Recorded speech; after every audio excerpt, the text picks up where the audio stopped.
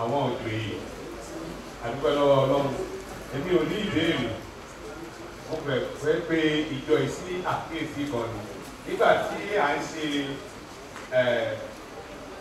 ìdánilẹ́kọ̀ọ́ yẹn nínú ẹ̀ nǹkan méjì yọ sí mi ti fẹ́ bẹ ìjọ yìí pé kí wọ́n bá bá àwọn èèyàn méjì. Àkọ́kọ́ àwọn kábíyèsí wa àgàgà ti Lagos State bóyá wọ́n ṣe meeting pé upgrading wọ́n fi jẹ àwa ti Èkó níyà. Àwọn baálẹ̀ ní 20 years 10 years lọ́gbà lórí ìjókòó kan sí grade kan tí wọ́n upgrade wọn. Kí ló dé wọ́n sọ pé tí wọ́n bá upgrade wọn wọ́n máa lé láti jẹ ọba. Ìbọ́lọ̀ náà ló fi àwọn náà síbẹ̀ bí wọ́n wo àwọn bàbá yìí tí wọ́n ṣe àánú fún wa. Ẹ̀yin ìjọ yìí ó lè pe àwọn ọba lọ́tọ̀ kó bá wọn sọ̀rọ̀ Ọlọ́run kó pè wọ́n pé kán jọ tí upgrade bá ti kí ló dé àwọn àgàgà wọn concerning authority kí wọ́n wò. Ìkejì ní àwọn ìjọba àgàgà àwọn local government ní àwọn gúrùpù tí a wà ń bì àwa kọ̀ọ̀kan àwọn baálẹ̀ kọ̀ọ̀kan à ń gba sálárì rárá àti ẹ̀dúpẹ́ láwọn míì wọ́n fún wọn ní stipend and stipend yàtọ̀ sí sálárì. Stipend is something tó yẹ pé kò wà regular.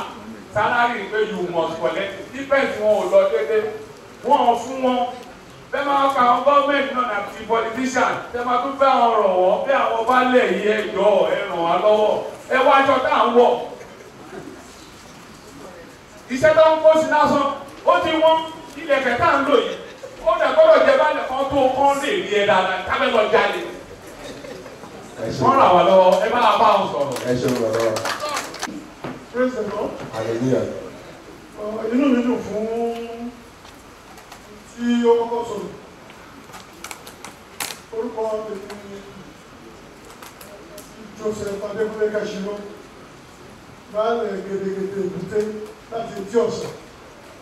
Mo kí àwọn ọba aláyé tó wà ní ìlú rẹ̀ kí àwọn baálẹ̀.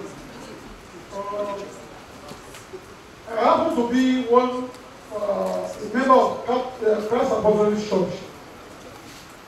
Only Baba wa sọ traditionally òṣèlú nìyẹn.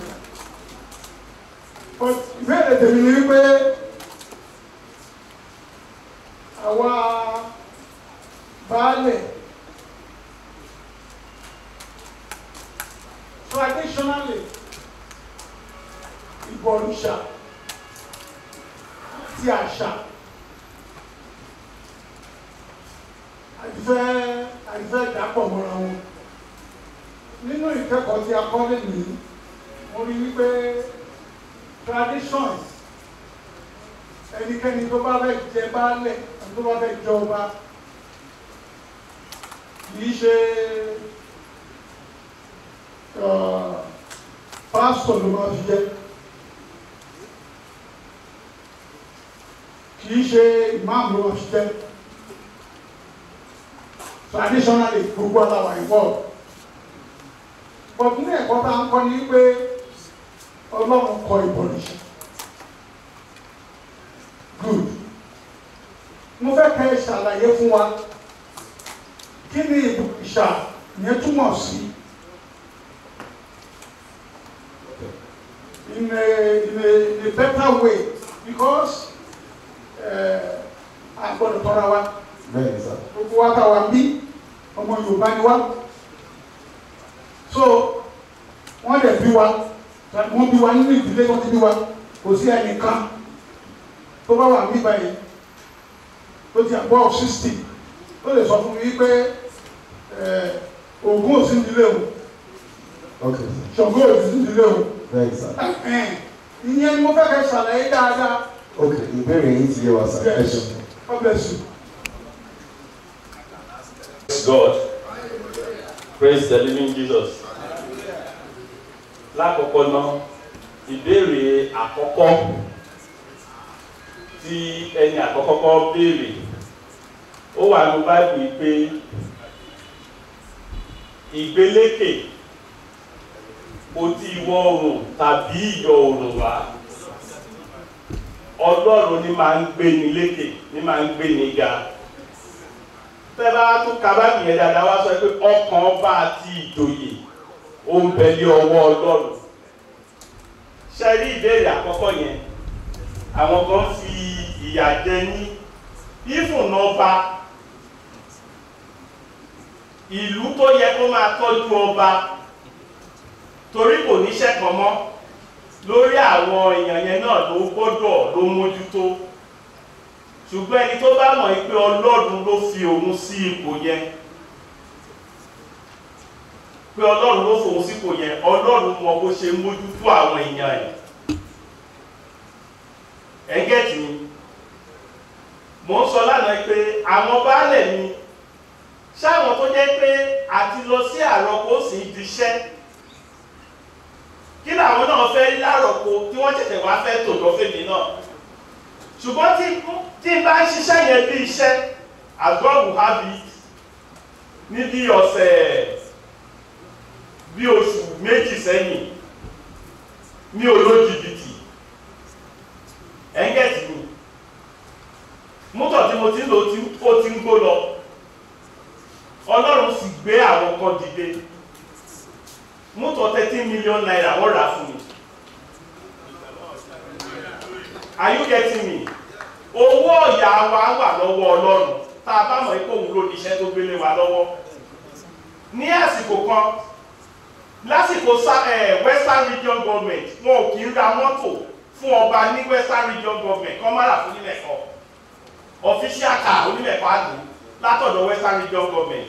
Western Region yẹn ni wọ́n pín sí bíi 17 bíi ìdàbí bíi 6 or 9 states tá a bá yọ torí ẹjọ́ wà nínú ẹ̀ ń gbà yẹn. Tá a bá yọ àwọn yẹn kúrò. Now Ogun State kò tí ì ronú láti ra mọ́tò fún onímọ̀ kankan láti 1976 tí wọ́n ti dá state yẹn sílẹ̀. Ẹ wo ìyà Western Region tó bí Ogun State ó mójútó onímọ̀ kan. State kan ṣo láàrin Western Region yẹn kò rí tó onímọ̀ kan lò mọ́. Ọlọ́run sì ṣe kí ni o? Tèmi ni kí n mójútó àwọn èèyàn mi, kí n ṣiṣẹ́ wọn. Àwọn náà sì mọ̀ àwọn èèyàn tí mo wà lórí wọn, àwọn baálẹ̀ ní wà bí wọ́n mọ̀ pé ọmọkùnrin yìí mójútó iṣẹ́ ìlú yẹn. Nígbà tí mo ní gbọ́dọ̀ mò ń ṣiṣẹ́ fún, ìgbà bí Ọlọ́run á fẹ́ tẹ̀sí trust wa. Ǹjẹ́ bí nǹkan bá tiẹ̀ gbérí fún ọmọkùnrin yìí, ǹjẹ́ á sì tún gbẹ́kẹ̀lé òun? Ẹ̀ńgẹ́tì mi torí ẹ̀ mò ń fẹ́ pé irú gbogbo nǹkan tẹ́ sọ yìí tẹ́ bá ní àwọn ẹ̀kọ́ kan láti gbà, promotion ni oyin kankan ni ẹ̀yin ẹgbẹ́ lọ síwájú Ọlọ́run. Ọlọ́run lè ti torí ẹ̀ tẹ́ bá ti ń ṣe ìfẹ́ Ọlọ́run tẹ́ bá gbé ọ̀rọ̀ yẹn lọ síwájú Ọlọ́run. Ọlọ́run lè ti torí ẹ̀ àwọn tó wà ní ọ̀rọ̀ ó lè jẹ́ torí yín nìkan kan má lè sùn. Nígbà tí mo lọ sí ilé ìwé nífẹ̀ẹ́ kò wá sówó lọ́wọ́ mi, mo dẹ̀ ní ìdààmú owó kan. State provincial pastor wa ń gbà yẹn ní Redeem, Pastor Johnson Ọdẹ́ṣọlá. Mo ní ṣé bí chọ́ọ̀chì yìí mò ń sáà kí n tó wọ skul, mo gbọ́dọ̀ lọ bá pásítọ̀ yìí. Nígbà tí pásítọ̀ máa dé, nǹkan pásítọ̀ máa ṣe ní pé kò tiẹ̀ torí ń bolo ti pé fẹ́ gbà mọ̀ mí, ọ̀nà jìn. Missionary kan lára oko, à ń sọ provincial pastor. Bẹ̀ẹ̀tì ìgbà tí pásítọ̀ Ọdẹ́ṣọlá sọ ìfọ́n ní ọmọ kan lóde, ó kàn wò tó ní ọmọ wo ni, pásítọ̀ bá kẹ̀yìn sí mi. Ìgbà tó kẹ̀yìn sí mi, mo ní kí ni mo lè ṣe? Ẹ̀mí Ọlọ́run bẹ́ẹ̀ náà ṣe kọ̀yìn sí ìyẹn bá kọjú sí Ọlọ́run. Olúwa ọkùnrin yìí, arrest his mind for me before he leaves. Ibi tí wọ́n ti ń bá àwọn èèyàn sọ̀rọ̀ lọ́wọ́, pásọ̀ kan tún bí ọmọ kan tó lọ kọ́ ilẹ̀ pa àyà pásọ̀ kan yí padà ní pé arákùnrin kí ló fẹ́ gan-an. Báyìí là ń sọ̀rọ̀. Ẹ̀ńgẹ̀tì ni gbogbo ọkàn tí wọ́n ti fi kọ́kọ́rọ́ há, Ọlọ́run ló ní kọ́kọ́rọ́ gbogbo ọkàn ènìyàn, gbogbo ẹni tó wà níbi gíga. Ẹ̀ńgẹ̀tì ni Ọlọ́run sì mọ̀ gbà tá a ṣe é, tá a fìtì yín, tá a yẹ yín. Ẹ gbé ọ̀rọ̀ yẹn, ẹ gbé ìtọ́ iwájú Ọlọ́run lọ. Àwọn nǹkan tẹ́ ẹ máa gbà, àwọn ìtọ́ yín tẹ́ ẹ máa gbà, tẹ́ ò ní fìjà gbà. Ọlọ́run mọ̀ bó ṣe máa gbà fún yín. That is by the way. Tí àṣà àti ìbọ̀rìṣà tí wọ́n ní àti dà papọ̀. àṣà ti ìbọ̀rìṣà nǹkan tá à ń sọ náà ni wípé ẹ̀kọ́ tá a kọ́ nípa Sólómọ́nì ń sìn yìí lórí Dáfídì bàbá ẹ̀ kò sí òrìṣà kankan ní Ísírẹ́lì lásìkò Dáfídì òrìṣà kankan ò sí ní Ísírẹ́lì. Sólómọ́nì ló wá jẹ ọba tán ló lọ fẹ́ oríṣiríṣi ìyàwó. Àwọn ìyàwó yẹn nǹkan tí wọ́n sì nú ilé bàbá wọn kó wọ ilẹ̀ Ísírẹ́lì. So ìgbà tí Sólómọ́nì á fi lò gba ẹ̀tàn táwọn ọba míì á tún fi jẹ kí ni wọ́n discover àwọn bá òrìṣà lẹ̀ ní ilẹ̀ Ísírẹ́lì. Àwọn yẹn ni wọ́n ń sọ fún àwọn èèyàn ẹgbẹ́ báwọn ṣe bá lọ́wọ́ bàbá àtàwọn bí wọ́n ṣe ń ṣe é nìyẹn. Nígbà tó tún yá ọba míì tún jẹ ó tún jogún òrìṣà yẹn lọ́wọ́ bàbá ẹ̀ ó ní báwọn ṣe bá táwọn bàbá àtàwọn ṣe é nìyẹn. Kó tó wá lọ kọ́ Ásà ló wá ṣe ìwádìí ìjìnlẹ̀. Ásà ló wò ó pé ìran wa kí ni nǹkan tó ti ń bọ̀ bí Ásà ṣe discover nìyẹn pé kò sí kinní yẹn níbẹ̀ tẹ́lẹ̀. For example, mo sọ àpẹẹrẹ tèmi fún yín lánàá. Ìlú tèmi jọba lé lórí ìran àwọn babalákùnmí ló tẹ̀ ẹ́. Ìgbà wọn sì débẹ̀ wọn ò gbé òrìṣà kan síbẹ̀. Ẹ̀ńgẹ̀tì mi wọn ò gbé òrìṣà kan débẹ̀. Fúnra wọn ni wọ́n sọ wípé àwọn gbọ́dọ̀ fi ọmọ bọ ilẹ̀ káwọn tó tẹ̀. Ni wọ́n mú ọmọbìnrin wọn kan ni wọ́n fi bọlẹ̀ ni wọ́n bẹ̀rẹ̀ sí bọ́ wípé òrìṣà ìdólẹ̀ ẹ̀ńgẹ̀tì mi ni wọ́n sọ di òrìṣà ìdólẹ̀. Nígbà míì mo tún sọ àpẹẹrẹ kan mo sọ lánàá mo ní 1868 ìlú Ẹ̀gbá ó bá Ìmẹ̀kọ ja ogun torí Ìdàùnmẹ̀ ń fi Ìmẹ̀kọ sílẹ̀ lọ bá Ẹ̀gbá jagun.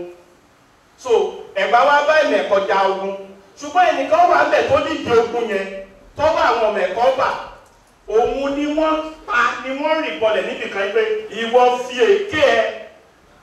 èké ẹ mọ síbí lóde òrìṣà fèké mu. Àwọn tó ti Ìmẹ̀kọ wá mọ nǹkan tí mò ń sọ yìí. Bẹ́ẹ̀ táwọn kan ò mọ̀ yín pé nǹkan tó ṣẹlẹ̀ nìyẹn. Kí làwọn sọ lágbára fèké mu á dáa fún ẹ ṣó dáa fún fèké mu. Ẹni tó gbé ogun wá tí wọ́n pa síbìkan ẹ̀ńgẹ̀tì mi. Lára àwọn nǹkan tá à ń sọ ní pé ọ̀pọ̀lọpọ̀ wa la ò ṣe ìwádìí pé nǹkan tá a bá wọ̀nyí sọ́lọ́run bí wa máa sọ ni. Ẹ̀ńgẹ̀tì mi Ọlọ́run ò bí wa máa sọ ìgbà tí wọ́n gbogbo ọmọ tí wọ́n bí wọn ò bí gbá sọ.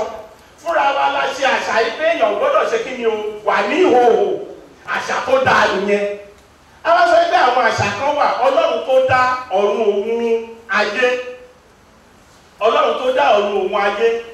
Gbogbo ìlú ní ìlú tèmi àwọn tó wá láti Ìmẹ̀kọ wà bí wọ́n ti fi àwọn èèyàn tẹ ọjà títí ọjà ò dúró. Títí ọjà ò dúró ó ṣe yẹ kò sọ́jà until ìránṣẹ́ Ọlọ́run kan wá Presbyterian Methodist Church. Ó ní Ọlọ́run fi ìran hàn wípé ìlú ò gbọ́dọ̀ tó báyìí kó má ní ọjà. So ó wá ní ibi ni Ọlọ́run sọ ibi ọjà á gbé gbogbo ẹ̀yin tẹ́ ti Ìmẹ̀kọ wá ń bó lọ́jà á wà lẹ́nìí. Ibẹ̀ náà lọ́jà á wà. Ọjà táwọn bàbá ti ń fi oríṣiríṣi ṣe tó ń ṣe kí ni o tí kò bọ́ sí. Ọ̀pọ̀lọpọ̀ ìyà la wà nínú ẹ̀ torí pé a ò ṣe ìfẹ́ Ọlọ́run. For example, bí obìnrin bá wọ orò ó gbọ́dọ̀ di pípa. Ṣùgbọ́n gbà tí wọ́n ń lóyún tèmi náà mi ò mọ bí ìyá mi ṣe fi rìn. Kí ìyá mi lánàá pé wọ́n ń ṣòro níbì kan kó ṣèṣì gbé wọ̀lú yẹn. Ṣé tí wọ́n bá ti pa ìyá mi ṣáá bí èmi tí mo di ọba lẹ́nu? Ẹ̀ńgẹ̀tì mi tó máa bí èyí tí mo di ọba lẹ́nu. Ká má gbàgbé pé nílùú tiwa tá a bá jẹ́ onílé nílùú wa a ní àwọn ọmọ nínú àjò. Tá a bá mú ọmọ ọlọ́mọ ká ní bí wọ́n ṣe ń ṣe é nìyẹn a gbọ́dọ̀ mú ọmọ ọlọ́mọ ká fi rúbọ. Ṣé inú wa dùn tá a bá gbọ́ pé wọ́n mú ọmọ tàwa náà nílùú míì wọ́n fi rúbọ? Ẹ̀ńgẹ̀tì mi Ògún ẹ sọ nípa Ògún lẹ́ẹ̀kan. kí lẹ mọ̀ nípa Ògún? For example, à ń sọ̀rọ̀ nípa Ṣàngó. Ìtàn sọ fún wa pé èèyàn bí àwa ọba àkẹta níkẹyìn nílùú Ọ̀yọ́ ní Ṣàngó ń ṣe. Get me? Ọba àkẹta níkẹyìn nílùú Ọ̀yọ́ ní Ṣàngó ń ṣe. So ń sìn èèyàn bí àwa òun náà ni à ń ṣe kí ni o là ń bọ lẹ́nìí. Ṣàngó onírè kí ló pa ìrè pọ̀ mọ́ Ògún onírè kí ló pa ìrè pọ̀ mọ́ Ògún? Get me? A gbọ́dọ̀ mọ orísun nǹkan tó fẹ́ gbé ayé ẹ lé. O gbọ́dọ̀ mọ orísun. Ó dé bá beach orí odò lọ rẹpẹtẹ. Ifun Yemọja Ifitẹ̀sí Ìsàtọ̀ Yemọja kọ́ ló ṣe Ògún. Get me? Lára ìdá kan nínú omi òkun yẹn ni. A wá ń sọ nípa Ọlọ́run tó dá òkun yẹn, Ọlọ́run tó dá gbogbo ilẹ̀, Ọlọ́run tó dá gbogbo òfurufú. A wá ní kó gbé ayé ẹ lẹ́kan. Bàbá mi ó lé Ògún abúlé wa gbà kan lójú Ẹlẹ́gba ní abúlé Peter. Ògún tó lẹ́yìn igi Ògún bá gbẹ. A bá sọ fún bàbá, àwọn èèyàn ṣe kó igi yẹn wọ́n fi ń dáná. A bá sọ fún bàbá pé bàbá igi Ògún ti bẹ Ògún ti kú. Bàbá ní àwọn kì í ṣe tó kú Ògún sẹ́ni. Bóyá ó kú o, bóyá ó sẹ́ o, wọ́n sá ti ń fi jẹ ìdáná. Ọlọ́run tí wọ́n ní kí n gbé ayé mi lé nìyẹn. Ọlọ́run tó lè kú, Ọlọ́run tí a lè kó fi dáná. Bíbélì sọ pé nígbà tí wọ́n kọ̀ láti ní èrò Ọlọ́run ní ìmọ̀ wọn, Ọlọ́run fún wọn fún iye ríra láti ṣe ohun tí kò tọ́. À ń lo òrìṣà kan lẹ́lẹ́gbára, òun náà fi ń ka abúlé tiwa lẹ́lẹ́gbára. A ò mọ bí wọ́n máa ṣe fi ṣe. Àwọn ọmọ tó ń wá owó káàkiri yẹn, wọ́n máa ń gbé ẹlẹ́gbára Hausa lọ. You see, nígbà táwọn àgbàlagbà yẹn wá pèpè jọ, wọ́n pè mí náà. Wọ́n sọ fún mi pé Benjamin, mo ní wá bí o, àwọn ti pe àwọn kọ̀ọ̀kan, wọ́n sì tún ti mú wọn ti mú òkú pé ta ló jí ẹlẹ́gbàá gbé lọ. Wọ́n bá pè mí débẹ̀ pé èmi náà ti wá mú òkú, wọ́n á sọ fún mi pé ṣé bí ẹni wọ́n jí ẹlẹ́gbàá gbé, wọ́n sì lè jí ẹlẹ́gbàá gbé. Irọ́ ni dàbọ̀ òótọ́. Wọ́n ní àwọn àgbààgbà bínú ṣe bí wọn sí mi nìyẹn. Kí lọmọdé yìí sọ? Kí ló bá a sọ? Ó dáyé ṣáájú wa ni. Ẹ má bínú o, ẹ̀yin lẹ pè mí o. Àmọ́ Ọlọ́run tẹ ìgbára lé yẹn. Wọ́n bá lè jí gbé àti jí ẹ̀yin náà gbé kò pẹ́ títí mo ṣe kó lájú wọn nìyẹn. Kí ló dé nígbà tá a mọ̀ nígbà àwọn kìíní ìlágbára láti dáàbò bò wá? Kí ló dé tó jẹ́ pé gbogbo òrìṣà wọn yẹn làwa ń sáré là ń dáàbò bò ń sìn torí àwọn ọmọ tó ń wá owó káàkiri kán má jí gbé? Ọ̀pọ̀lọpọ̀ nǹkan wọ̀nyẹn a gbọ́dọ̀ mọ nǹkan tí a gbé ayé wa lé. Ayé wa yìí a ò mọ̀ bóyá máa wá mi ìmọ̀ ṣùgbọ́n ẹyọ kan ṣo yìí a gbọ́dọ̀ mọ̀ lórí kí mo gbé ayé yìí lé máa lọ fi ayé mi ta tẹ́tẹ́. For example, nínú ìwé tí mo kà ọ̀rọ̀ ogun ẹ̀gbá yẹn thank God àwọn professor bí ò bá kú Sàbúrì bí ò bá kú from Abẹ́òkúta àwọn ni wọ́n kọ ọ̀pọ̀lọpọ̀ àwọn ìtàn wọ̀nyẹn sílẹ̀ òyìnbó náà tún kọ sílẹ̀ wípé wọ́n dífá ni wọ́n sọ fún Balógun Ìkèrèkú wípé líìgì ogun lọ sí mẹ́ẹ̀kan wàá kẹ́rù bọ̀ ó sì gbé ayé ẹ̀ lé Ifá yẹn ó dé mẹ́ẹ̀kan wọ́n pa á. Are you getting me? Ṣé ìgbà mo ti wá ka irú ìtàn yẹn lórí nǹkan tẹ̀ ń fẹ́ kí n gbáyé mi lé nìyẹn? Nǹkan tó sọ fẹ́ nìkan pé kó lọ akẹ́rù bọ̀ as far back as 1868. Nígbà tí wọ́n fi gbogbo nǹkan tí wọ́n ní wọ́n fi ń ṣe àwọn kìíní wọ̀nyí, a máa ń sọ nípa Ọlọ́run tó dá ọ̀pẹ tá a fi ń ṣọ̀pẹ̀lẹ̀ Ifá. À ń sọ nípa Ọlọ́run tó dá igi tá a fi gbẹ́ ọpọ́n Ifá. À ń sọ nípa Ọlọ́run tó dá ìyẹ̀rọ̀sùn tá a fi ń tẹ Ifá. Àwa sọ pé ẹ̀yẹn ni ká gbẹ́kẹ̀lé. Àwa sọ pé nǹkan tá a mú jáde láti inú iṣẹ́ ọwọ́ Ọlọ́run yẹn là á gbẹ́kẹ̀lé. The choice is ours. Yíyàn wà ní ọwọ́ wa. Gbogbo wípé ládùúgbò wa níbi tá a jẹ baálẹ̀ sí tá a jọba sí ọ̀nà wo la fẹ́ gbà lórí ẹ̀. A ò sọ pé ká délé ká máa lọ ṣe gìrìgìrì. Ìwọ fi ayé ẹ fún Kristi náà. Àwọn èèyàn ẹ kí wọ́n rí pé Ọlọ́run ti wọnú ayé ẹ o ò jẹjẹkújẹ o ò rẹ́ wọn jẹ o ò ṣe kí ni o ò rẹ́ wọn jẹ. Wọ́n bẹ̀rẹ̀ sí ìwé ká ojú kòkòrò sí fún ọba ilé yìí wọ́n bẹ̀rẹ̀ sí ojú kòkòrò sí fún baálẹ̀ yìí tí wọ́n náà bá wá sọ fún ẹgbà ìdí tẹ̀mí náà fi ń ń gbé ayé yèmí náà kì í ṣe èèyàn ire tẹ́lẹ̀ o. Jésù nínú mi, Ọlọ́run tí mo gbà, ọ̀nà tí mo tọ̀ ń sìn ló jẹ́ kí n kúrò nínú à ń rẹ́ ẹni jẹ, à ń ṣẹ̀ṣẹ̀kúṣe yẹn mo bí àwọn èèyàn mi nílùú mi. Gbogbo ọkùnrin á wá, obìnrin á wá, gbogbo wọn bá mi ṣe ọ̀rẹ́ lọ́tùn lósì àti ọ̀rẹ́ tó dénú àtẹ̀yó jẹ́ pé a gbọ́dọ̀ ṣe náà ni. Now, gbogbo wọn wá sọ́dọ̀ mi torí pé kò sọ́mọ obìnrin wọn kan tó wá sílé mi rí tí wọ́n gbọ́ pé kábíyèsí ti tẹ dùrù lára ẹ̀. Kò sí ìyàwó oníyàwó kan tó wá sílé mi tí wọ́n gbọ́ pé kábíyèsí ti tẹ piano lára ẹ̀. Ta ló ń ràn mí lọ́wọ́ láti ṣe yẹn? Ta ló ń ràn mí lọ́wọ́ láti ṣe yẹn bí kì í ṣe ẹ̀mí Ọlọ́run tó ti wọnú ayé mi? So tí wọ́n bá rí irú ìgbé ayé tí Ọlọ́run bẹ̀rẹ̀ sí fi ìgbé ayé Ọlọ́run nínú ènìyàn, ìgbé ayé tó bẹ̀rẹ̀ sí jẹ jáde, àwọn tó kórìíra ẹ̀ náà ó sì Ọlọ́run ní ká lawọ́. Nílùú tèmi o, ìyá Ṣàngó ló wá bá mi ló ní pásítọ̀, mo ní àti mú ẹ lọ́ba ìlú iná o, tó o bá fi Ọlọ́run sílẹ̀ iná mú ẹ.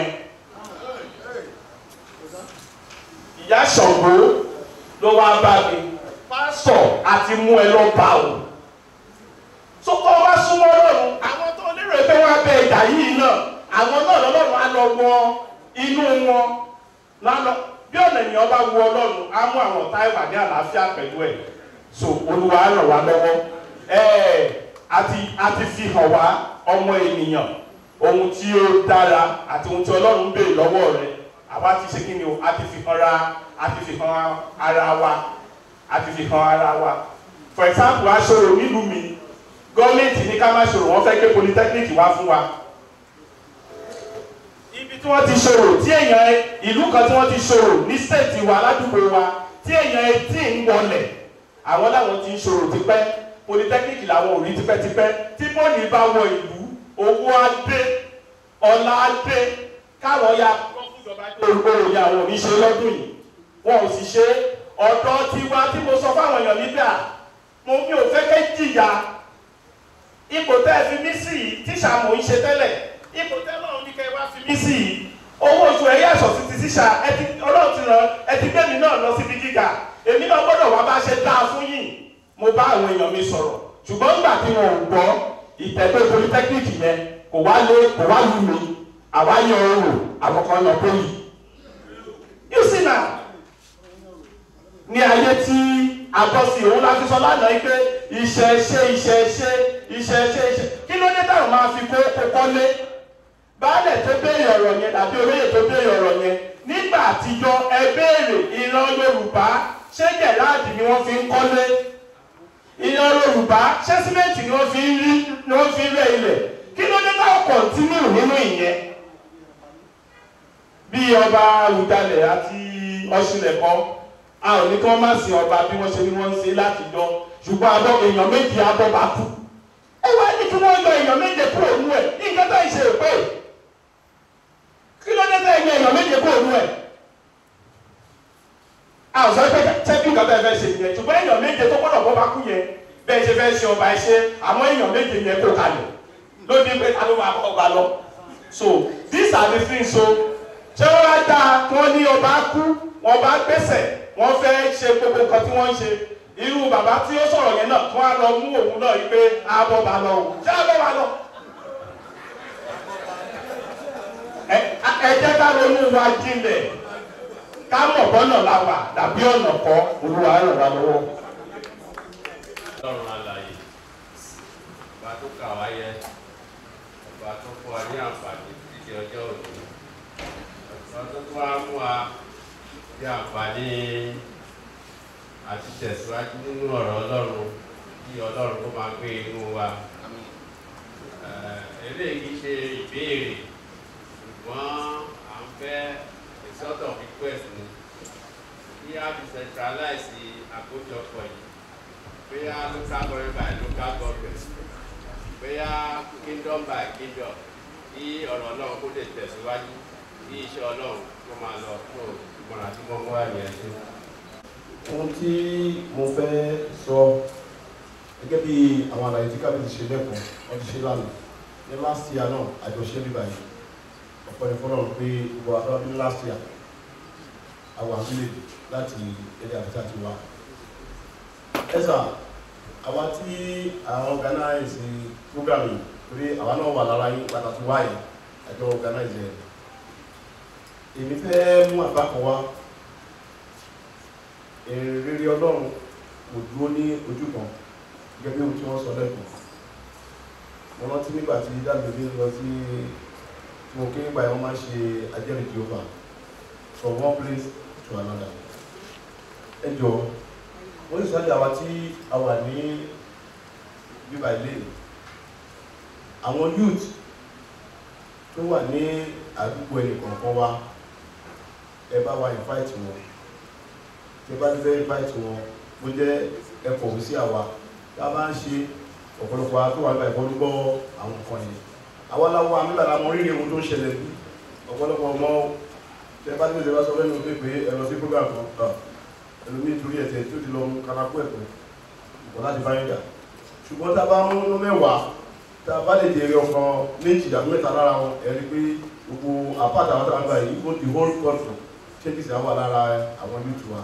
So mo máa mú àbá wa àwọn youth wa tí irú program bẹ́ẹ̀ bá ti fẹ́ wáyé, gbogbo àwọn táwọn gbà lè ti ní nọ́mbà lọ́wọ́, ẹ jẹ́ ká gbọ́ ẹ̀kọ́ mi sí wa tàbí kẹ́ ẹ pè wá lórí ipò tó bá yẹ ọ̀nà rẹ̀ sì ní àkà. Ok, youth mẹ́ta ni o, bẹ́ẹ̀ bá ti fún mẹ́ta ti fi sílẹ̀, màá mọ bíi first office tó máa fi wá sí ìpàdé yìí, the same thing every year. Then èyí tí mo tún fẹ́ sọ program tẹ́ ń ṣe yìí, Ọlọ́run ló ń pín lérè o, torí pé láti gbàdá sí báyìí látàrí ìdáwà last year àná kọ̀kọ̀, aṣùgbọ́fẹ̀, àgbà fáànù ọ̀fẹ́, àjẹun, dúpẹ́ lọ́dọ̀ fún olùfẹ́ tẹ̀ fún ayọ̀. Ọlọ́run ò ní fi sílẹ̀ o, Ọlọ́run ò ní fẹ́ ìkọ̀kan wá sílẹ̀ o. Àwọn olóṣèlú wa bẹ́ẹ̀ ṣe ń pè wáyé, ẹ máa bá wa pè wọ́n. Tó bá bá pẹ̀lú mi ìbò ní wá o, tó bá fẹ́ ṣe election ọ̀fẹ́ wá bí ọba o. Nígbà tó ń tẹ ẹ̀gbọ́n bá ṣé lọ́fẹ́ mọ́ bá lẹ̀, wọ́n abẹ́rẹ́ sọ́ọ́ ìgbésẹ̀. Mi ilẹ̀ ìfẹ́ láti sọ ṣe ń bọ́sà. Ẹlòmí ò mọ ọba tó wà ládùúgbò ẹ̀. Ìjọba bá fẹ́ ṣe election, wọ́n máa gbé àpótí kiri. Ìlú náà lẹ̀fẹ́ sílẹ̀ 10,000, 15,000. Tí ẹ lọ bá fẹ́ fi ilé àìjọ aṣọ àwọn balẹ̀. Nígbà tá a fẹ́ kó lílà àwọn oníṣẹ́ ìjọba kò wá mọ́sá kò fowó epo. So ẹ jọ ẹ bá wa ṣe kàn yìí, ẹ jẹ́ kí wọ́n mọ̀ pé ìyà ń di aráàlú. Ọlọ́run tẹ̀lé gbà àkóso. Ṣé wá sí? Ṣé bá pè wọ́n, ẹ bá wa pe àwọn bàbá wa síbẹ̀, wọ́n bá wọn sọ̀rọ̀. Because ọdún tó ń bọ̀, Ọlọ́run á fún wa ní ayọ̀ àti àlàáfíà. Ẹ jọ tó Ọlọ́run á ràn yín lọ́wọ́. Ọlọ́run á ràn orílẹ̀-èdè lọ́wọ́. Ojú ò ní tẹ́lẹ̀ kankan wá wà. Mo rántí pé ní last year, bàbá Musa, Pastor Musa, wọ́n ti lọ sí. Wọ́n sọ oríṣiríṣi ọ̀dọ̀ last year. Wọ́n tó sọ lọ́dún ìpè tí Nàìjíríà bá fẹ́ dà, ọwọ́ àwa ọlọ́nà wà. Wọ́n lọ́wọ́ Yorùbá ló wà. Ṣé kí wọ́n sọ nípa ilé ẹ̀kọ́? Àmì ọ̀parọ́ sà, last year, ìṣẹ́jú náà sọ, ẹ bá wa pé àwọn olórí wa nínú òṣèlú, wọ́n yóò fi àjẹ ilẹ̀ kúnnù, ojúlẹ̀ síbẹ̀ ọ̀gá, ẹ ṣeun gan. Ní lórí ẹ̀kọ́ tí wọ́n kọ́ wa láàárọ̀ yìí, nípa àwọn qualities tí àwọn ọba lè ní tó lè fún wọn ní ẹ̀mí gígùn. Wọ́n sọ àwọn bíi qualities mẹ́rin bẹ́ẹ̀. Wọ́n mention justice, wọ́n tún mention fairness. Mo fẹ́ kí ẹ jọ̀ọ́ kí ẹ tan ìmọ́lẹ̀ sí àárín méjèèjì yìí dáadáa fún mi torí kò yé mi dáadáa. Good justice and fairness. Nǹkan tí mo fẹ́ nìyẹn sọ. Àwọn ọba aláyé tó àdéjọ pàdé ìgbàlù bá dà tó lórí. Lẹ kí àwọn tó ń ṣe ètò yìí Olúwa máa ràn wá lọ́wọ́. Inú mi dùn pẹ̀lú wà ní. Àná ni mo wá, mo sì wá. But experience tí mo ní bí lánàá, ó dùn mọ́ mi nínú. Ẹni tó fún mi ní orí ọ̀fẹ́ láti wá sí tó sọ fún mi. Ìbẹ̀ tó dájà ní ìgbà. Ìgbà tí mo rí bí tún ó yà mí lẹ́nu. Nípa orí ọ̀fẹ́ Ọlọ́run onígbàgbọ́ ni kí n tó di ọba. Wọ́n dẹ̀ ọ̀dẹ́ ènìyàn sí pásítọ̀ ní church wọn. But mo ní ẹ̀kọ́ tí mo tún kọ́ ń bí lánàá. Mo ti ń gbọ́ ìwàásù mo ní Dáfídì. Ẹ̀gbọ́n mi ní I don't know how many years. The lessons the messages I had here yesterday. Ó tún dàbí pé mi ò tiẹ̀ tí ìtàn nípa Dáfídì rẹ̀. Olùpadà délé nígbà tí mo padà délé láì mọ̀ fún lọ bẹ̀rẹ̀ sí kàwọn tí wọ́n gbà. kíní wà ní bíbélì mo ti ka kíní ní àìmọye ìgbà but àwọn nǹkan tí mo gbọ́ dé lánàá àwọn ìmọ́lẹ̀ tuntun mo tún rí bẹ̀ tó fi hàn pé títún ní ọ̀rọ̀ Ọlọ́run lójoojúmọ́. Àwọn tí mo kàn fẹ́ sọ ni wípé orí ẹ̀fọ́ tẹ́lọ̀run fún wa fún yín láti tó gbogbo èrò báyìí jọ tá a jẹ tá a mú Ọlọ́run túbọ̀ máa ràn mí lọ́wọ́ sí i. Mo lérò pé àwọn bá lè pọ̀ jù báyìí lọ tí a bá fẹ́, particularly from my state Ondo, tí a bá fẹ́ ọba sí kó pọ̀ jù báyìí lọ, I can organize it. Taba ní sufficient notice pé a ní time pé ok bàbá yìí kì í ṣe irúfẹ́ tí mo wà yìí sí ìjẹta ni wọ́n sọ fún mi pé kìíní wọ́n ti ń ṣiṣẹ́ kìíní yìí o ẹ̀yin message wọ́n dẹ̀ ni wọ́n máa sẹ́ǹsì ní gan mi ò rí ìgbà ọ̀ǹtì tẹ́lẹ̀ ẹ̀ lánàá mo dẹ̀ wá láti mo nílé sí mọ̀wé ilẹ̀ ni máa ń wá tí wọ́n pẹ̀lú èyí máa ń gbà ní mọ̀wé tí wọ́n wá sí. By the time I left mọ̀wé after 10 mi ò débì until after one because of the odò tó wà lẹ́yìn. So taba ní sufficient notice àwọn ọba ṣe máa plan ara wa Ọlọ́run àwọn wà lọ́wọ́ ẹ̀kú iṣẹ́ ìṣọ́ àwọn fún wa jẹ.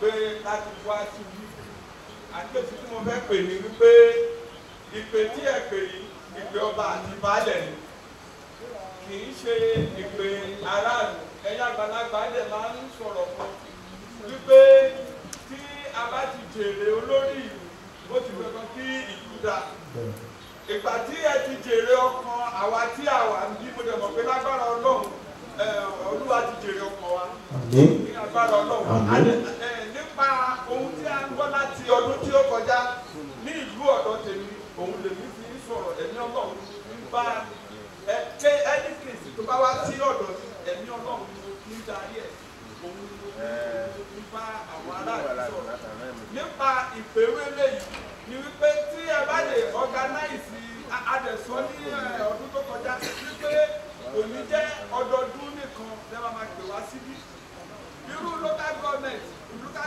oníkálukú a lè pè pèwélé sí local government tí ẹsẹ̀ àwọn ọ̀pọ̀lọpọ̀ èèyàn tí ó máa gbé Ọlọ́run fún gbogbo wa ṣe àmín.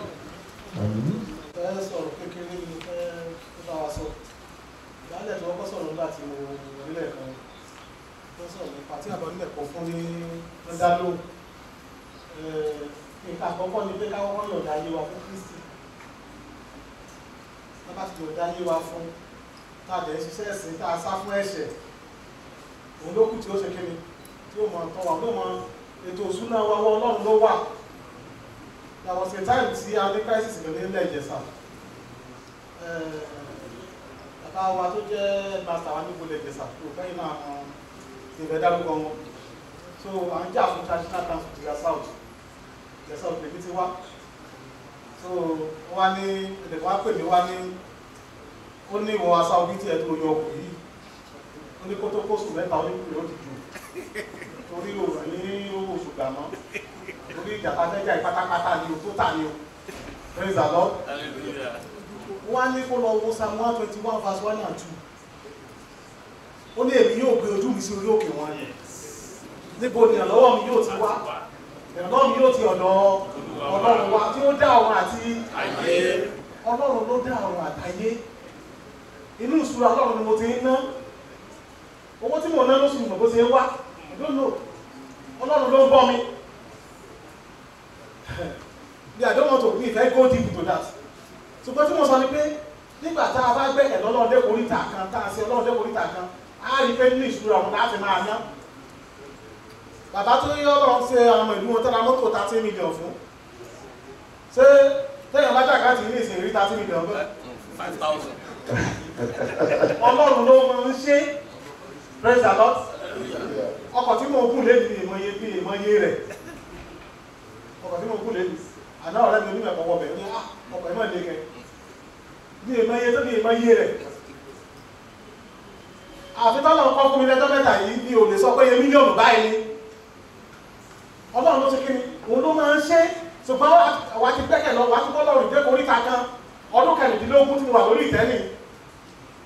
Ní tí mo dẹ̀ tó lé ní pé ìtọ́lọ́run bá ti lóun máa ṣe.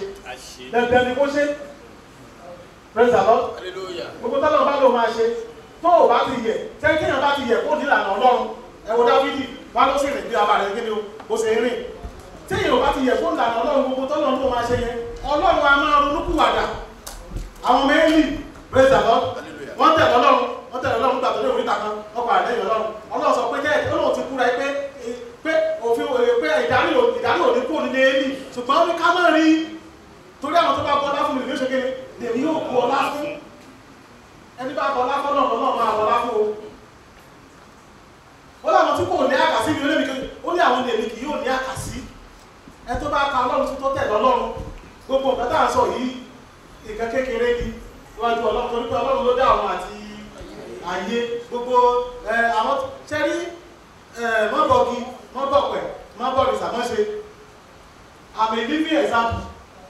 Tí ò ní àkókò láti sọ ẹ̀rí ní bá gbogbo èyí ò tó sọ ẹ̀rí tọ́lọ̀ tó ṣe fún mi. Gbogbo ọjọ́ ìní máa ń bẹ̀rẹ̀. Láti day one tí mo ti bẹ̀rẹ̀ ní àjò yẹn. Ṣùgbọ́n ó gba kó o dúró tọ́lọ́run pátápátá. Praise the Lord. Ó gba kí ẹ ṣe kí ni kó o dúró tì í.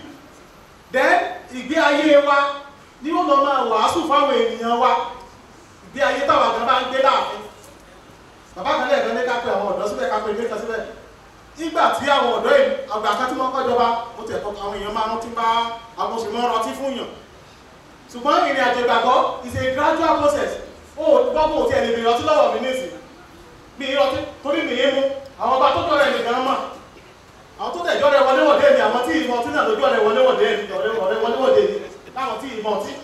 Torí mi yé mu, mi sí ìfúnyàn mú. Praise the Lord. Nígbà tí mi ò bá náà fún àtẹ́lẹ̀ kẹ̀ mú, ó sì wá ní kí n rà fún ọ. Fún àwọn ìlú ti mọ̀ pé jẹ́ bàbá fi ṣe ìnáwó o. Kódà ò lè ra wá sójú, ò lè lọ mú mò mi, ò ní ra wá sójú àgbo. Ìgbà kan sì ni mo mọ̀ ń rà fún yàn. Nígbà tí gbàgbọ́ lò ṣe kí ni tí ò tí ì dé bẹ́ẹ̀. Ṣùgbọ́n ní ìsìn ò lè bè lọ́wọ́ mi mọ́. Torí pé ìgbé ayé tí mo gbé ní ìsìn ó ti yàtọ̀ sí tìgbà yẹn. Ìgbé ayé wa ló máa fi wà, ó máa fi wá. Ó láwọn kan táwọn èèyàn máa béèrè lọ́wọ́ wa. Nígbà tó bá rí ìgbé ayé tí wọ́n fẹ́ ṣe kí ni o tó ń gbé. Tọ́ni pé ọba yìí gan-an sáàlùfáà lọ́ba yìí ni àbí ọba. Ṣé bá sọ̀rọ̀ fi jọba ní? Praise the Lord. Agbọ́dọ̀ gbé ìgbé ayé wa dé oríta yẹn o. Lórúkọ Jésù Ọlọ́run àrùn wà lọ́wọ́. Gbogbo àwọn kan tá à ń sọ ẹgbẹ́ àjọ ti lẹ́yìn àtijọ́ tá a bá owó tá à ń ná gbà kan bàbá kan bẹ́ẹ̀ sàbúrò wà lánàá tó bá lọ fẹ́ ná ní ìsìn owó gbà kan kó o jáde ní ìsìn kó fẹ́ kó ra àkàtẹ́ ní supermarket kó wá mú 10,000 gbà kan àbí 1,000 gbà kan kó wá ná jáde sí wọn. Sórí ò ní sẹ́wọ̀n. Yóò bá nílé ẹyẹ bá tún lọ sí kí ni o láti máa ń sọ̀kò rẹ̀ ibi tí ayé dé dúró ní by the grace of God Ọ̀ṣun state lẹ́ni a ní association of born again Christian numbers. Tàbí ní Ọbako is an association of born again Christian numbers. Olókùnkù of Òkùnkù is our president. Olúfi of Gbọ̀ngán is our secretary. By the grace of God, I am the director of evangelism. By the grace of God. So, à ń ṣe mítì rẹ̀ pé ìjọba dẹ̀mọ̀ pé ẹgbẹ́ yẹn sì sí lọ́sùn. Ọ̀pọ̀lọpọ̀ stéètì ọdún mẹ́kan tó jókòó yìí, mẹ́bà abroad ni wọ́n. Is our member abroad. Kò sí lọ́sùn ṣùgbọ́n kò sí gbàgbọ́ fẹ́ ta bá ṣẹ̀ṣẹ̀ lọ́sùn tó lè wọlé tá a lè jáde tó ní ká mọ̀ pé nǹkan kan ló ṣe kí ni o ló fi tá a gbé dání lòun náà ṣe kí ni lòun náà gbé dání tí ayé yìí ó tán. This world is going gradually. Àwọn tó bá ṣèfi Ọlọ́run nìkan ni ó kù. Kò yẹ kéèyàn jọba láyé kó tó wá lọ jóná lọ pàjì lórúkọ Jésù àmì jóná. Kò yẹ kéèyàn gbádùn bí kọ́sí gbogbo ìmọ̀ ṣe kábíyèsí ó kápò wá lọ wọ́n wà lọ ná. Gbogbo tó bá gbà ní ẹgbẹ́ àwọn ẹ̀dẹ̀ lọ́ba Ọlọ́run fún wa ní àṣẹ lórí ìlú wa. Ọlọ́run fún aláṣẹ lórí ìlú wa o ṣùgbọ́n ó kú ọwọ́ tá a bá ṣe kí ni o tá a bá fi mú. Ìdáhùn tí mo sọ kì í sí ìrìn àjò ọjọ́ kan is a gradual process with prayer and with the word of God.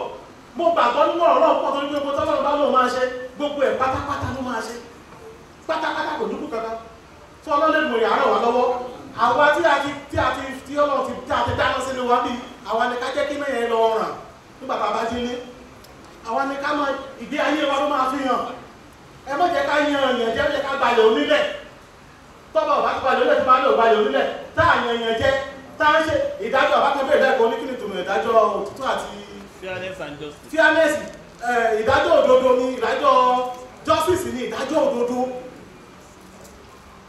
fairness ni káàkiri kí ni ká ṣe nǹkan bó bá ṣe tọ́. àìṣègbè. àìṣègbè. ká ṣe nǹkan bó bá ṣe tọ́ ká má gbè lẹ́yìn ẹnìkan torí pé ẹni ẹsẹ̀ kí ni torí pé ó súnmọ́ wa tàbí kó jẹ́ èèyàn wa mọ́ sọ́rọ̀ èèyàn wá ní bí ìyá mi bá wà lẹ́yìn lẹ́yìn ló bá ní kéèsì wájú mi irú ẹjọ́ tí màá dá fáwọn táàmì tí ìkí ni màá dá fún wọn. ìtọ́lọ́run fẹ́ nìyẹn torí pé ọlọ́run ò ní lọ́jọ́ sóko ẹni tí ìlọsọ́ọ̀sì ọlọ́sọ̀ tó ní kúrò ìlọsọ́ọ̀sì kó lóòrùn lọ́jọ́ sóko rẹ kó lẹ́yìn lọ́sọ́ọ̀sì kó lóòrùn lọ́jọ́ sóko rẹ rárá. God is fair to everybody. ṣùgbọ́n àwọn àyè kó àtẹ́gbẹ́ tó bá ké pọ̀ ọlọ́run àwọn òpin ọmọ mi ló ṣe kí ni ló ké pè mí ó ní ké pè mí ó ṣe kí èmi ó sì dá ọ ní lóhùn èmi ó fi wọn nílá àti wọn lágbára tí wọn kò mọ̀ èmi ó fi hàn ọ́ ó gbàdúrà lórúkọ Jésù ọlọ́run á ràn wá lọ́wọ́ gbogbo àwọn kan wọ̀nyí ó gba kí àkọ́kọ́ tá a bá ti wáyé ọdún Jésù tán ẹ jẹ́ ká orú ọ̀rẹ́ tá a mọ̀ bá rìn àwọn ọ̀rẹ́ kan ọ̀tẹ́ kò sí kankan tó lè ṣe fún wa ju ká bá yé èèyàn jẹ lọ mo nínú wọn lọ́rẹ̀ẹ́ mo nínú wọn dáadáa mo ṣe ń mo ṣe dọ̀jì wọn tí wọ́n pẹ́ kò sí wọn ò lè tẹ̀ ẹ́ sóde tó ti lè jàǹfààní ṣèbẹ́ nìkan ló pè ní ẹnìkan ló pè ní wá sí bí sí rẹ̀ látàrí lájẹta mo ti wà bí ọ̀rẹ́ mi ní mẹ́kan tó pè ní wá sí bí nì ọdún tó wọ́n sí mo ti ní gbà pé àwọn ọ̀bá kó mẹ́ta náà màá tún kó lára wọn náà wá sí bí. tó ẹjọ́ ọlọ́lẹ́gbọ̀n ẹjẹ́ ìrìn àjò yìí ibi tó kù sí ibi tágbára kù sí rèé kò ságbára nínú ayé mọ́ wọ́n sọ lẹ́ẹ̀kan púpọ̀ òrìṣà ọba lẹ́jùgbẹ̀ nísà òbí wọ́n ti gbé lọ ṣe bóòrìṣà bá lágbára ní bóòrìṣà ní tó bá lágbára kí lè jẹ́ kó dá àgbogbo ra rẹ̀ ó dẹ̀ lágbára láti jọ ọkùnrin láti ọkùnrin tó mọ́ rí nígbà bá máa lòyò ní ìṣòwò ìgbàgbà tó lọ́bẹ̀ torí kí ní ẹyẹ owó ló fi jí tó wà lọ́tọ̀ wà lọ́tọ̀ ẹyẹ owó yẹn kí dẹ̀ tó mọ́ ojú rẹ̀ dàbí ẹ̀jẹ̀ gbàtọ́ ní sọ́kè ojú rẹ̀ kẹ́ra wọ́n sì kú òrìṣà náà jí gbé lọ tí ò sì gbẹ̀kan yẹn torí pé sọ pé ó ní àwọn ọlọ́run tí kò dá ayé àtọ̀run àwọn ni ó ṣègbè lójú ayé they will fade away torí pé kì í sáwọn ọlọ́dẹ ayé àti ọ̀run ọlọ́run tó dá ayé àkókò ti sẹ́rí mi ò ní tẹ̀lé láti máa sọ níbi sí ọ̀pọ̀lọpọ̀ ọ̀gá fún wa ṣùgbọ́n mo kọ̀rọ̀ wá pé níwọ̀n bá díẹ̀ tá a ti gbọ́ yìí ẹ jẹ́ ká tẹ̀lé àwọn náà tá a tẹ̀lé Jésù yóò ní ìgbẹ́ tá a rí ọwọ́ àwọn náà ká máa ṣe ifá ká máa ṣe bàjí kiri gbọdọ ká máa kóbìnrin ká máa mọtí ká máa ṣe ṣùgbọ́n a lè ṣe mọ́ so ẹ jọ̀wọ́ jẹ́ ká let's begin to live a life of Christ ọlọ́run afọ́ àlórí ọ̀fẹ́ àdúrà wa gbà lórúkọ Jésù pàṣẹ débi láyọ̀ á padà sí orí àtàlà àfíà Jésù olúwa wa. Thank all our KBSCs. àdúpẹ́ lọ́wọ́ àwọn ọmọ aláyé wa. I want to ask, did you enjoy the discussion group? wọ́n náà wọ́n fẹ́ béèrè ṣé ìtàkùrọ̀sọ tí a ní ṣe agbádùn ara wa níbẹ̀. Yes, the discussion group. Did you enjoy it? wọ́n ní ṣe gbogbo alágbádùn rẹ̀. 90%. Yes, we are very grateful. àdúpẹ́ lọ́wọ́ ọlọ́run. I think our KBSC from Oshun has helped me to answer the question. wọ́n ní àwọn bàbá wa láti Ọ̀ṣun wọ́n ti dáhùn ìbéèrè lórí ìdájọ́ òdodo àti àìṣègbè. It is just to give you the scripture in case you didn't get it. wọ́n ní àwọn kàn fẹ́ fún wa ní ẹsẹ̀ bíbélì tí yóò fi ìdí rẹ̀ múlẹ̀ dáradára. We had 2 scriptures for that message. wọ́n ní ẹsẹ̀ bíbélì méjì yóò rọ̀ mọ́ kókó ọ̀rọ̀. That is Proverbs 20:28 ìwé òwe orí 20 ẹsẹ̀ ìkejìdínlọ́gbọ̀n and then 29:14. àti ìwé òwe orí 29 ẹsẹ̀ ìkẹrìnlá. You read it from Good News Translation. ẹ kà á láti inú ẹ̀dá ti Good News. It says a king will remain in power as long as his rule is honest, just, and fair. ó ní ọba yóò dúró nínú ipò agbára rẹ̀ níwọ̀n ìgbà tí ìjọba rẹ̀ tó dá lórí àìṣègbè àti ṣíṣe òdodo. Then Proverbs 29:14 says, if a king defends the rights of the poor, he will rule for a long time. ẹsẹ̀ ìfẹ́lì kejì tó rọ̀ mọ́ ìwé òwe orí 29 ẹsẹ̀ kẹrìnlá sọ wípé tí ọba tí ó bá dúró láti ṣe ìdájọ́ òdodo fún tálákà wípé yóò jọba pẹ́ kọrin kése.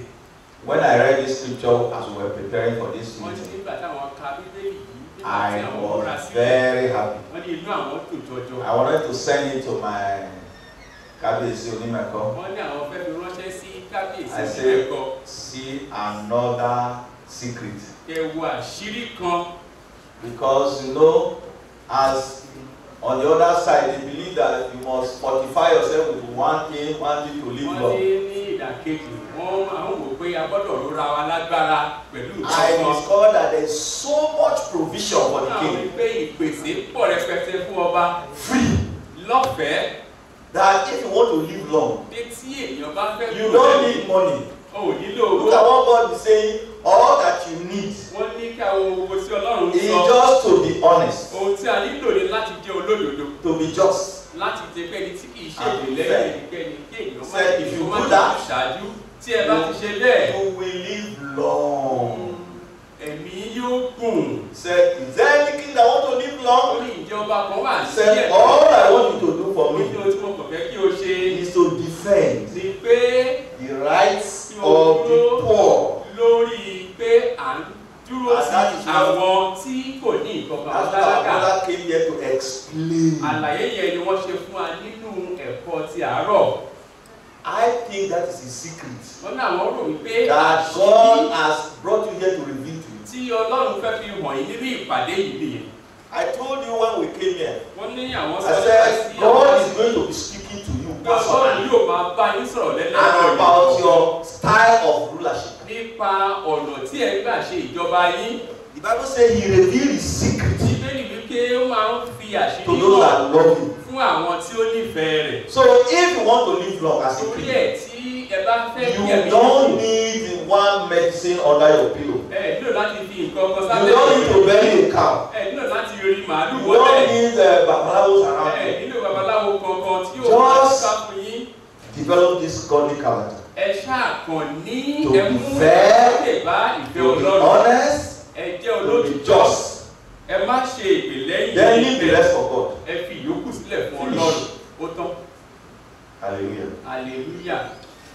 He said, call for the youth and politicians. Wọ́n ní kí a pè fún àwọn ọ̀dọ́ àti àwọn olóṣèlú By the grace of God, nípasẹ̀ àánú Ọlọ́run the revival labors. ní iṣẹ́ tí That kàkàkà peace house is ìsọjí running. yìí tí ìjọ ilé àlàáfíà gbé We are kalẹ̀. facing all those different Gbogbo rẹ̀ segments. náà ni ó wà nínú tí a ti là kalẹ̀. It may interest you to know that just in May last month, Wọ́n ní oṣù tí ó kọjá end of April and beginning of May, ìpàdé oṣù we kẹrin had the Student and Youth Congress. a ní ìpàdé fún Youth àwọn Congress. tó wà ní All over the ọtí country. ifásitì a pè wọ́n jọ Here in aṣèpàdé this fún compound, nínú ọgbà yìí náà ni wọ́n we ti ṣe gather ìpàdé yẹn. youths and students, Wọ́n kó wọn jọ about papọ̀ 3,000. bí ẹgbẹ̀rún mẹ́ta wọn ló wà ní fún We ìpàdé use yẹn. that big temple Ibi there. ìjọsìn wọn ńlá yẹn ni a lò. We gather youth in Ijebu. Ní Ìjẹ̀bú We àwọn gather àwọn youth ọ̀dọ́ in jọ. Remo and Ní Shaga. Rẹ́mọ àwọn ọ̀dọ́ láti We Rẹ́mọ gather náà. youth in Abeokuta. Àwọn ọ̀dọ́ láti We Abẹ́òkúta. gather youth in 3 places in Yewa. Ibi 3 mẹ́ta places. ọ̀tọ̀ọ̀tọ̀ ní Yewa. Teaching them Wọ́n kọ́ wọn the lẹ́kọ̀ọ́ fear of God, ìbẹ̀rù the Ọlọ́run, word of God, ọ̀rọ̀ how Ọlọ́run, they can plan their future. bí wọ́n ṣe lè ṣètò ọjọ́ So ọ̀la God wọn. is reaching out. Ọlọ́run ń nawọ́ fún And àwọn we èèyàn. are reaching out also to politicians. A sì ń lọ pàápàá sí ọ̀dọ̀ àwọn olóṣèlú náà. Now, if you look at the back of your program, Tí ẹ bá wo ẹ̀yìn àkọsílẹ̀ you will see that we still have upcoming programs that are coming this year. ẹ rí i pé àwọn ètò wà tí a ṣe Which lọ́kàlẹ̀ we fún here, ọdún tí àwa ṣe wà níbí yìí locally and nationally, àti àwọn tí ó wà ní òkè òkun. there is a couples retreat. We are reaching out to families, Ó ní ìpàdé lọ́kọláya. husband and wife that Ọkọ are àti divorcing, married many wives, tí wọ́n ti fẹ́ ìyàwó àbí ọkọ. all married people. Gbogbo àwọn tí We are wọ́n going to have a program for them. Ìpàdé yóò wà fún wọn August 17 to 21. ní oṣù kẹjọ. All over Nigeria. Ọ̀pọ̀lọpọ̀ oṣù kẹjọ ní We- gbogbo then ẹkùn Nàìjíríà. For our zone here in Lagos, Ní ẹkùn and tiwa níbí ní ìpínlẹ̀ we Èkó àti have program for men only. a ní ìpàdé fún àwọn ọkùnrin nìkan. Men, Ọkùnrin men nìkan. in business, Àwọn tí ó wà men nínú in iṣẹ́ oko. professional. Àwọn tí ẹ pé wọ́n ń ṣe Because we iṣẹ́ told you ìjọba that tàbí iṣẹ́ Is a revival that God is bringing. ìsọjí ni tí Ọlọ́run Because tọ̀ wá wá. as the Catholics are confirming, the world is coming to an Bí end. àwọn kábíyèsí ti fi ìdí rẹ̀ múlẹ̀ òpin ayé And we want divine visitation.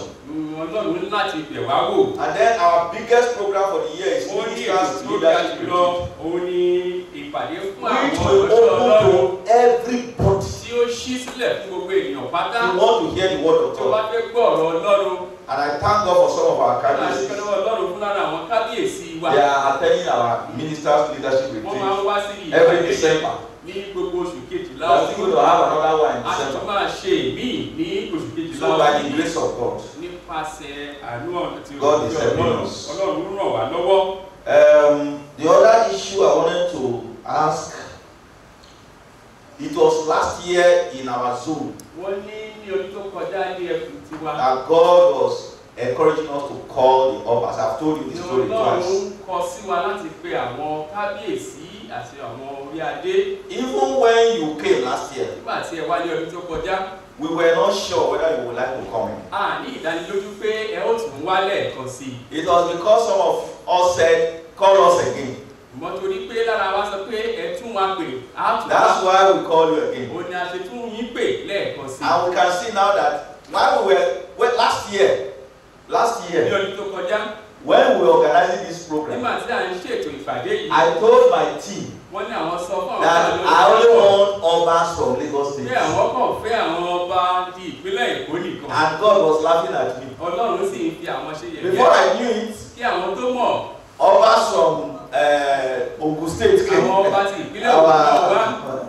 Our cabinet from I was surprised and happy. Wọ́n ní ó yà I àwọn was lẹ́nu. wondering how did he get to? Báwo ni wọ́n ṣe gbọ́ Before I knew it, kí àwọn tó mọ̀? we actually invited Onimeko to come and help be one of the resource persons. Wọ́n ní àwọn kàn pé ọba onímẹ̀kọ́ láti We did not tell him to bring anybody. Sọ ní pé tó fẹ́ ẹnikẹ́ni wá. But he did not only bring Oba, he brought Oba across Nigeria. Ó mú ọba pàápàá wá láti òkè òkun Now this year, ní ọdún yìí. all the way from Osun, Láti ìpínlẹ̀ all Ọ̀ṣun, the way from Ondo, láti ìpínlẹ̀ which Oǹdó. means it is not in our hands. Ìyẹn túmọ̀ sí pé eléyìí God kọjá is ohun tí ó wà ní ìkáwọ́ wa. Ọlọ́run ló ń Now that ṣe. we know that, you know before, Tẹ́lẹ̀, if we even tell some people that we are calling Obas, tábà tiẹ̀ sọ fún àwọn tí à ń they pè ní are ọba asking the pàápàá. question. Àwọn bí wá ní We ìbéèrè. don't want to hear the word of God. Ṣé ọba fẹ́ gbọ́ ọ̀rọ̀ These Ọlọ́run? are all traditional people. Gbogbo àwọn eléyìí àwọn ẹni They are not ìṣẹ̀lẹ̀ ní wọ́n interested jẹ. in the word of God. Fẹ́ nǹkan They are only lọ́wọ́ interested bẹ́ẹ̀. in idol Ọkàn worshiping, fẹ́ gbọ́ nípa ìpè and then women, àti àwọn and obìnrin then power, àti agbára and then money. àti owó. They say that is what Wọ́n ní nǹkan tí ọba tradition. ń wá How káàkiri. can you? How will you call it? Báwo ni ti máa fẹ́ What gáàsì? are you thinking? Kí ló ń rò pàápàá? But see now, God is proving it. Ìpè wo tí Ọlọ́run ń ṣe báyìí? That there are Obas Pé àwọn ọba wà who love God, tí wọ́n nífẹ̀ẹ́ Ọlọ́run. and you are a testimony. Ẹ̀yin pàápàá sì jẹ́ ẹ̀rí. So the revival has started. Bẹ́ẹ̀ ni ìsọjí náà ti bẹ̀rẹ̀ báyìí. I am sure that if you allow us to call this meeting Ó dá mi lójú tí ẹ bá gbà wá láyè láti pe ìpàdé next year, ní ọdún tó ń bọ̀. this hall will not contain us anymore. Ààyè tí a wà yìí kò ní gba àwọn tí Because yóò wá. you will bring your friends. Torí pé gbogbo àwọn ọ̀rẹ́ ilẹ̀ ń You wá. will bring more of your baales. Gbogbo àwọn baálẹ̀ tó wà lábẹ́ yín lẹ́fẹ̀ẹ́ kó Am I correct? Àti kì í ṣe bẹ́ẹ̀. Will you bring more of your Ẹ friends? fún àwọn ọ̀rẹ́ yín wá sí i. All right. Then I should ask you one small question. Wọ́n náà fẹ́ bí wá ní ìbéèrè kékeré kan. For us also, Fún àwa we know you are very busy. A mọ̀ wípé We yà want to ní do this àsìkò program finish quick. oríṣiríṣi nǹkan ló wà But lọ́wọ́ from wa. what we are seeing now, Ṣùgbọ́n pẹ̀lú ojú God àti has báyìí, a lot for us. Ọlọ́run ní nǹkan púpọ̀ fún wa. So do you think if we are organizing the next program, Ṣé ẹ rò pé tí a bá ń pe ìpàdé tí ó ń bọ̀, we can extend it like yesterday was a full day ní àná somehow. ṣe jẹ́ Then we made today another full day. kí a fi ọjọ́ kejì náà ṣe Then tí a ń lò ní You just ìfẹ́. sleep, then in the morning of the third day you Tó bá go. di àárọ̀ ọjọ́ kẹta kí ẹ wá máa lọ síbi tí a ti wá. Would that be okay? Wọ́n ní ìjọ ó dáa bẹ́ẹ̀. Or Àwọn kan ní ọ̀sẹ̀ kan dára. Wọ́n ní wọ́n fẹ́ gbọ́ ọ̀rọ̀ Ọlọ́run. okay. So that we can have 2 full days Ká lè ní ọjọ́ méjì kí of in the presence of God. ní ìwàláyé Ọlọ́run. And we can be able to do some other things that we know will enrich you. Kí a tún lè ṣe àwọn nǹkan mìíràn tí yóò mú àdùnbá ayé wa. So that We come on day 1. Kí a wá ní ọjọ́ kìíní. Registration, Ká forúkọ all sílẹ̀. the initial go in. Kí a bẹ̀rẹ̀ ìpàdé. Like this discussion group now. Bí ìtàkùrọ̀sọ yìí. We can have it 2 days. A lè ṣe bí ọjọ́ méjì. We do part 1. Kí a Like ṣe today, I think we were rushing. kìíní. We didn't have much time to Ìyá àdé discuss. àsìkò púpọ̀ wá kàn We do part of it day Kí a 1. ṣe díẹ̀ ní ọjọ́ Then we do àkọ́kọ́. another Kí a part ṣe day ìjókòó 2. ní ọjọ́ Then we kejì. add other things. Kí a wá fi And àwọn then nǹkan míì kún. you relax. Ẹ wá sinmi. So when we close early in the evening, Tí a bá wá parí ní ìrọ̀lẹ́. then the following day, tomorrow, just wake up. Ẹ jí láàárọ̀, ẹ sì máa lọ síbi tí. We were not sure whether you can leave your palace for Kò dá wa lójú pé bí ẹ lè fi agbègbè yín sílẹ̀ We fún were ọjọ́ afraid to mẹ́ta. do that. Ẹ̀rù ń bà wá. So now, sir,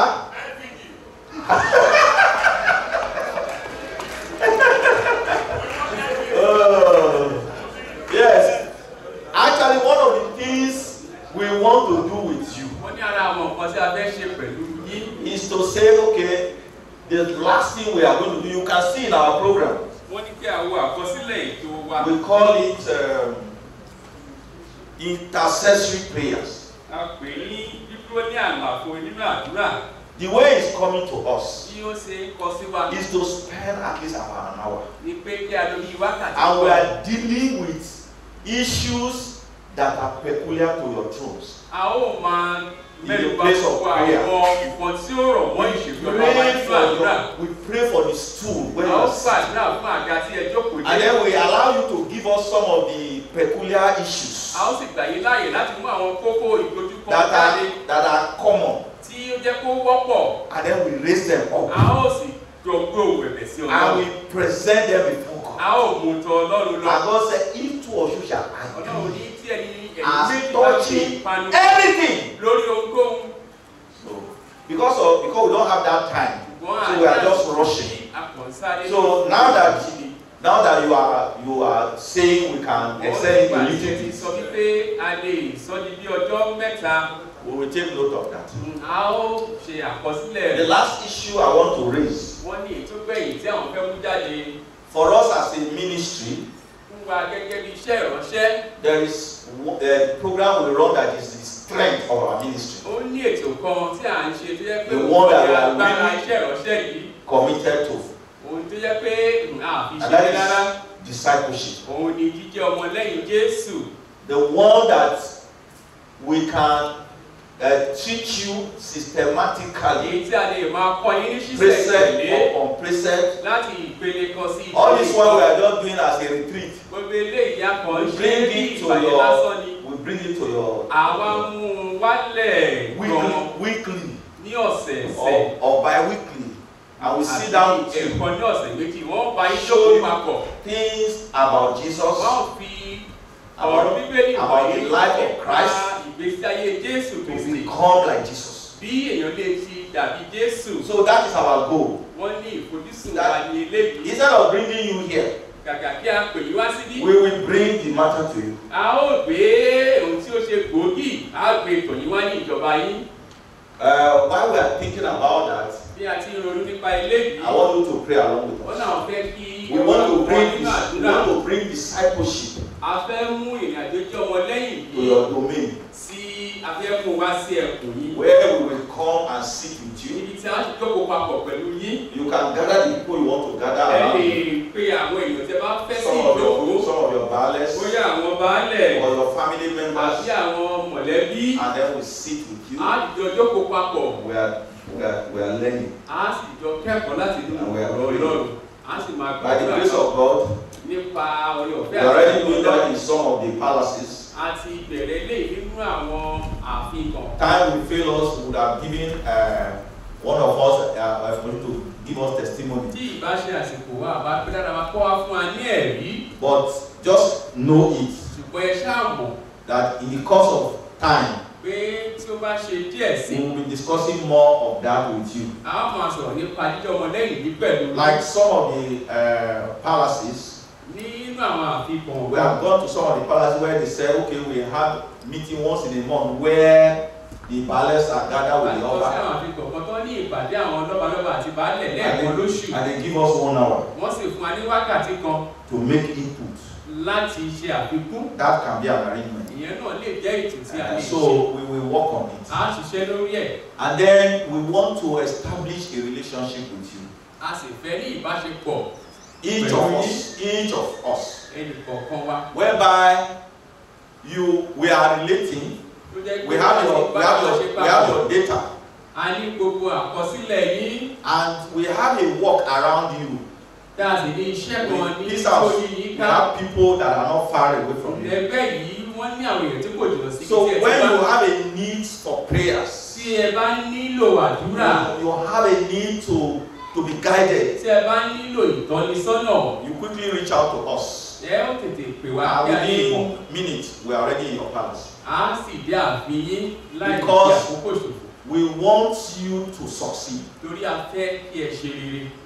And what our Kabiyesi said, Ohun tí Kábíyèsí ti sọ. and then our other royal father said that, Ohun tí àwọn bàbá wa ti ẹ̀yìn lọ́hùn sọ. is what we are working on. Ohun tí à ń ṣiṣẹ́ We lé lórí. know that once you as a leader is correct, Gẹ́gẹ́ bí olórí and you are doing well, tí ẹ bá ń ṣe dáadáa, it will flow yóò ṣàn láti ara yín jáde sí àwọn tó wà lábẹ́ yín. to the community.